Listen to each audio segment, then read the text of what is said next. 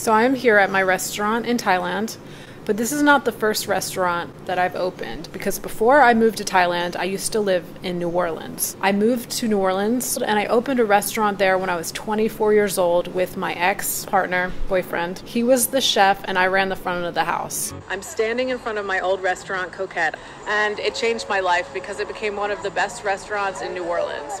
This is the restaurant Mommy used to own. What do you think? You want to go in? No.